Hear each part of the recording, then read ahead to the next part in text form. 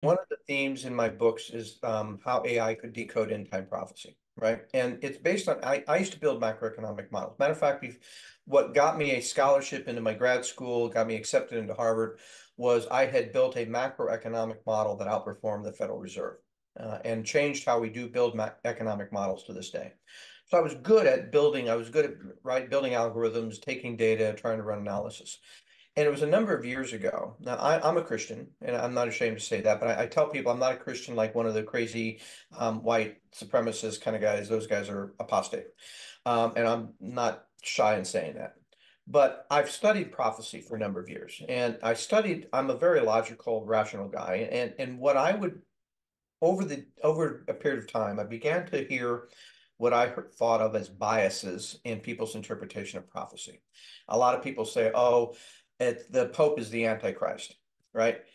Anything of somebody they don't understand or don't like becomes the Antichrist, and without understanding exactly what scriptures are actually teaching about things. Now, the Pope is part of a fallen church, and the Bible talks about seven versions of churches in the last days, and five of them are fallen. Five of them are basically corrupt and need repentance and have lost their testimony, their ability to show the light to the world, and we see that today. We see that in the white nationalists and the Christian nationalists. We see that in the Catholic Church in the way that they've and the ethics and the sexual abuse and other abuses that they've had over the years, their inquisitions and their violence.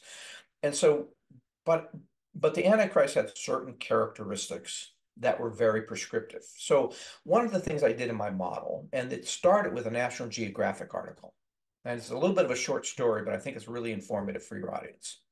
The article was dealing with the loss of fish stocks around the world. In China, Asia, South America, North America, every major fishing grounds around the world. The fishing stocks had been depleted by well over 30%.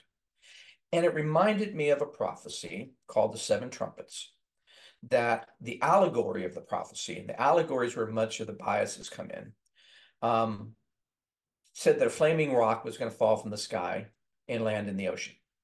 The outcome or the attributes of the prophecy were that a third of the fish of the sea would die, a third of the birds of the air would die, a third of the beasts of the land would die, and two-thirds of the rivers of the earth would be so polluted that you couldn't drink from them. And I put down that article and I thought to myself, I said, well, heck, I'm watching the news. I'm pretty sure an asteroid didn't hit the sea, but I was involved in environmental studies with the oil company. So I knew that I've read books on the sixth extinction. I read environmental studies on loss of species, loss of birds of the air, every single one of those attributes had already occurred. And they didn't occur because of some God event of throwing an asteroid into the sea. They occurred because of the activities of mankind. And where we're more concerned about profits than we're concerned about the health and well-being of others, including our environment. And it started getting me thinking in a different way about prophecy. And I said, first thing that said, well, what if, so instead of the biases of, the Protestants against the Catholics, and it's the left against the right, or the right against the left, and it's America against it's Christians against Islam. There are all of these biases that were brought in. But when you look at the scripture, it really doesn't say that at all, right? So these are overlays. I said, well, what if I could strip away the bias? What if I could get past the allegory? And what if I just created a list of prophecies and their attributes? And what if I could find an event that had a high correlation to those attributes? And or basically a document or study. I could find all kinds of environmental studies that already confirm the attributes of that one prophecy. And there's over 800 prophecies of the end times. There's more prophecies of the end times than there were the first coming. So what if I could start by collecting the data to see how many of these things I could correlate through attributes? And then what if I calculate that event, the probability of that event, relative to other known human geologic history? So when was the last time, if I take away asteroid and supervolcano, which didn't happen, what was the last time under any circumstance when I saw that kind of around the world, global, not just regional, but a global decrease in species? Well, it was 65 million years ago. Well, that means that we've experienced something that has a 1 in 65 million chance, right? So what if I went to other prophecies, the creation of Israel. Now, Israel was created. Now, you can hate Israel, you can love Israel, you can agree with the policies, hate their policies. That's irrelevant, right? But a global international body agreed together that they would create this land and that they would invite the people who were dispersed 2,000 years ago, who still maintained that cultural identity, to go back to that land. That's a singular event in all of human history. It's never happened before for any other people, for any other reason. And we have lots of examples of people being displaced from their lands and still retaining some level of their cultural identity. So that was a 1 in, say, let's say that's 1 in, we have 6,000 years of human history. That's a 1 in 6,000 probability. So what I did is I started actually building a model, and I spent like a really long week. I had a week off, and I was divorced. I didn't have any money, and my son was over at my wife's house. And this was, again, I get obsessed with these problems. I was at the time I had access to geolog. I was working with an oil company. I had algorithmic tools to do the probability analysis and the correlation analysis. So I spent a few weeks basically collecting data from a number of sources. I went in, I spent the first day or two inputting data into the database, so the data would be there to run the algorithms. And then the second couple of days building algorithms, and then I ran the results. And from less than 30 different prophecies, because that's all I had time to do as opposed to the 800, I found data to provide high correlation that those had completed, including the one I talked about, the seven trumpets. The seven seals is another one. Um, and the probabilities came back that it was 1 in 1.4 trillion against random chance. So in other words, it was 1.4 trillion to 1 that we had entered into prophetic times. That the things that we were experiencing in our daily world that we've experienced since the end of the World War II there's so much correlation to prophecies at such an incredibly remote possibility or probability that those things would occur. Now, some things prophecies talk about, like the moral degradation of society. Well, first off, it's really hard to get valid data of how immoral are we really relative to the Middle Ages, or did we just keep a lot of it under the covers and behind the curtain in the Middle Ages, right? Are we really more promiscuous now than we were then? If we are, I don't know. I don't have the data to say how much more. So we discount it. It's something that has existed throughout history. We just don't know to what level. Maybe it could be worse now because of pornography and the internet, maybe not. But because there was no data, we didn't count on those things. We only looked at things where I could assign data and attributes, correlations, and probabilities to. And that came out, that 1.4 trillion to 1 was an eye opener for me. It started me thinking about prophecy in different ways. It started thinking about how do I assign attributes to things and assign things and understand these things correctly. And one of the mistakes that most people who taught prophecy is their teachings developed 100 years ago or more, hundreds of thousands of years ago, their doctrine formed when the events that prophecy was talking about, the situation wasn't set up yet. So they were always speculating as to what it could be, and that became the tradition of how to interpret it. But when you get down to it, we're having the same problem today that the Pharisees of the first century had.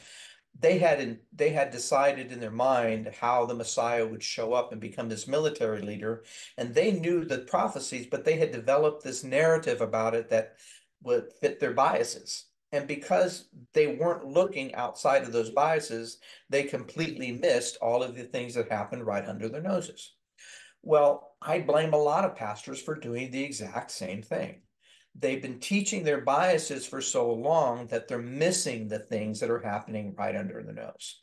So let's go back to your first comment, that is AI the beast, or the Antichrist. First off, the Antichrist is there are the many Antichrists in the world. And so it basically defines a set of characteristics. But there is a character that is defined, and there's 10 or more attributes to this character: lawless, a deceiver, a divider, a destroyer, and I having a mental block on all 10. but we can define those attributes, and they have to fit somebody. And the other thing is the Antichrist would come from a nation that had a very powerful military, one of the most powerful militaries on the planet, and would come from one of the beasts. That there's two beasts defined in Revelation and two dragons. So the Antichrist would be somebody that would come from one of those two alliances. So, but AI does play into this prophecy. But I'll come back to that. So when we look at the one beast had 7 heads, 10 crowns, and 10 horns. Well, when I look at attributes, I see an alliance, a powerful, these are two big, basically political power centers on the earth at the time of all this happening. There's two beasts, one of them that I just described. Well, that defines, if I look at it, that's the G7 economies. There's 10 monarchies. Most people don't realize this, but there's 10 monarchies that exist within those alliances, right? Between Europe and Japan that still exist. And there's 10 financial centers that basically drive the power of that monarchy. And NATO is the basically undisputed most powerful army on the planet right now. So, and there was another thing that the beast would need to have, the Antichrist would need to have, was the ability to impact commerce and transactions through the supposed mark of the beast, right? To impact how people were going to pay for things. Well, in 2023, actually 2024, about 4 months ago, the International Monetary Fund announced that they were going to produce the first ever international bank sponsored currency. And at the same time, the World Economic Forum, which is part of the same organization that the World IMF belongs to, under the Bilderberg, announced that one of their goals over the next few years is to replace the US dollar for the currency for international trade with this digital currency. And that digital currency, in order for it to operate, will be using an AI platform. So we do see the AI coming into the prophecies, but the beast, the Antichrist, actually is an individual, one of the more powerful leaders, and he's actually in plain sight right now today, if you look at the attributes. And I try to point them out in my books without naming names, but just to get people to think about that.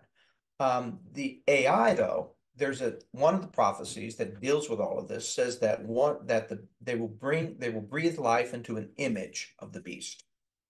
So take that financial, social, cultural, religious, political, military, banking, information, media, all of the things that define modern society is reflected where? On this thing we've created that we can't really control well, called the internet. And we've now given it a voice, which we've said, the prophecy said it would be given a voice. That voice is coming through AI.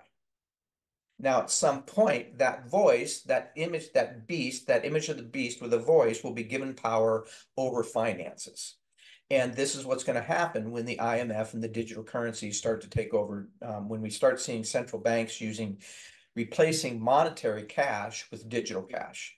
And one of the reasons they'll want to do that is because then gives them much more control. I can now transfer money all overseas rather than taking days. I can do it in a matter of seconds.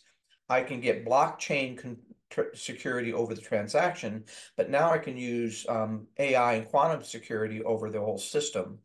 And it becomes a way of then saying, well, if I suspect somebody is a criminal doing criminal activities, because it's digital currency, I can cut them off, right? Just like 10 years ago, Greece had a financial meltdown with their deficit. And all the banks came in, the international banks came in, and they said, okay, Greece, you're going to have to do this. You're going to have to raise your taxes. You're going to have to cut your spending. And we're going to basically go into the bank accounts of every single business and person in Greece, and we're going to take money out to help pay for your debt. And that's what they did. Every single citizen in Greece woke up one morning and had roughly a third of their bank account basically depleted in order to pay for the national debt. Digital currency, an international digital currency, would give that power to the international banks in a much more powerful way. So when we see all of these systems, it's a misinterpretation to call AI the Antichrist. The Antichrist is an individual. He's lawless. He's a deceiver. He's a destructive. He's a destroyer. Would considers himself as a replacement for God or as equal to God. He has the ability to impact financial decisions through his power and military decisions and military weapon. He will be one who calls for a peace deal in Israel that would try and create peace in the Middle East. And there's a couple of other things that he does that haven't occurred yet, but I believe I know the individual, and this is the person that everyone says 666 about, and that's been a real confusion for everybody else. I have somebody I've identified through all the attributes, and it's mainly by just applying the attributes. And there's only one other person. There's only one person who right now there's two or three people who fits a good majority of the attributes, but there's only one person who fits all of them. And so in my books, when I talk about how AI will decode prophecy, I have the AI basically building those same sort of probability correlation algorithms and regression models that I built years ago. And using those same techniques, because those are the types of techniques an AI would use in order to understand they would use that same sort of mathematical approach Mm, as opposed to dogma and all of that. right. And so basically, to make sure I fully understand what you're saying that the Antichrist, from your understanding, from your research, from you just kind of looking at the probability and looking at the attributes of the Antichrist, you're saying that the Antichrist is actually an individual at the moment, but the AI could be a representative of that, the more nefarious side of AI. Does that make sense? It's an image of the system that gives Okay. that Antichrist his power, right? Mm-hmm. The image of the beast. Now, the beast is the G7, the 10 monarchies. It's basically the Western Alliance is one of the beasts. The other beast is basically Russia, Iran, and China. And it's exactly what we see today is two big giant sources of power playing off of each other. And to the point where it could pose existential threats, right? Putin is constantly threatening nuclear response in Ukraine if he doesn't win. If he doesn't win in Ukraine, if the former president wins in the election, he'll give Ukraine to Putin, right? If he loses, Putin's going to be desperate. Putin's going to be trying to find a way out. Nuclear response is a possible response. And I believe that he'll start by trying to make it look like an accident by attacking the nuclear plant in Ukraine and basically sabotaging that and creating a Chernobyl event out of that. But it also goes back to the Middle East, to the Saudi crown prince, to the Islamic and Muslim prophecies about what they call the Dajjal and the Mahdi, which is their version of an Antichrist and a Messiah as well. Many people don't know, but the Hindu prophecies, Mayan prophecies, Hopi prophecies, all talk about a cycle of destruction and in the course of humanity that were in some cases like Maya and Hindi also talk about repeated cycles of destruction, creation and destruction. And so there's a lot of, when we look at the correlation factors between prophecies, even if we expand it beyond just the Judeo-Christian prophecies to extend to these other traditions, we also see a high correlation. So there's something certainly going on that's unique to this time. Because I wanted to find out, are we living just in a very chaotic time of high transformation and high technology and the society going through this upheaval to try and adjust to all these things? Or is there something truly prophetic about what we're experiencing? Mm. And based on the math, I concluded it's prophetic.